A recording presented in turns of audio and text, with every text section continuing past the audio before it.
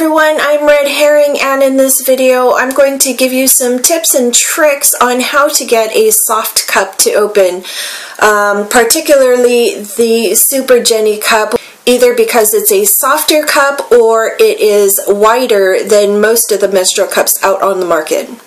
If you found this video helpful at all, please give me a thumbs up and don't forget to subscribe.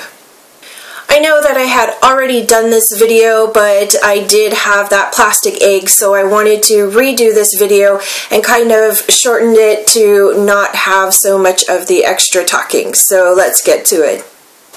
The first thing that you're going to want to do, besides wash your hands, is to find an easy fold that's going to work for you. For me, that's just the C or U fold, any fold that normally opens easier for you, but just keep in mind that a fold that you normally use with another menstrual cup might not be the fold that works for your Super Jennie or your softer menstrual cups. So you will have to experiment with different folds to see which one actually works with that particular cup.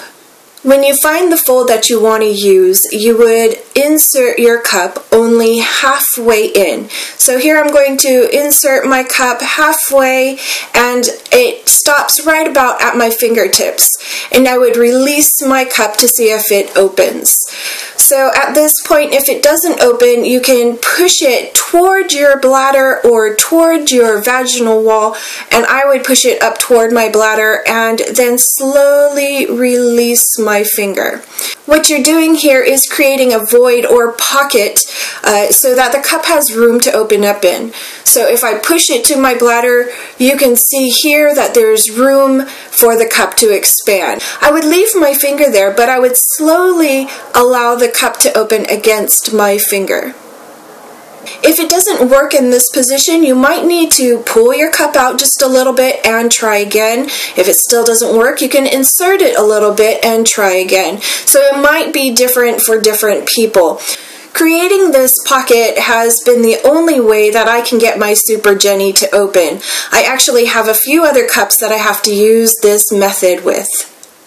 At this point, half of my cup is still outside of my body, so I would insert a finger. You can just push in to the middle of the cup or at the rim, wherever is comfortable or allows you to maneuver your cup into position.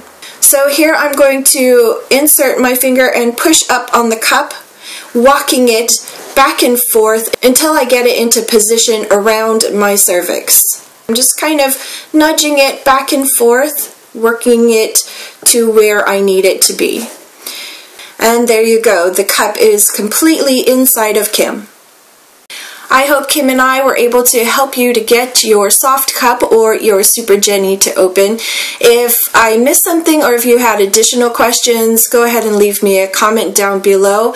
And until I see you next time, take care.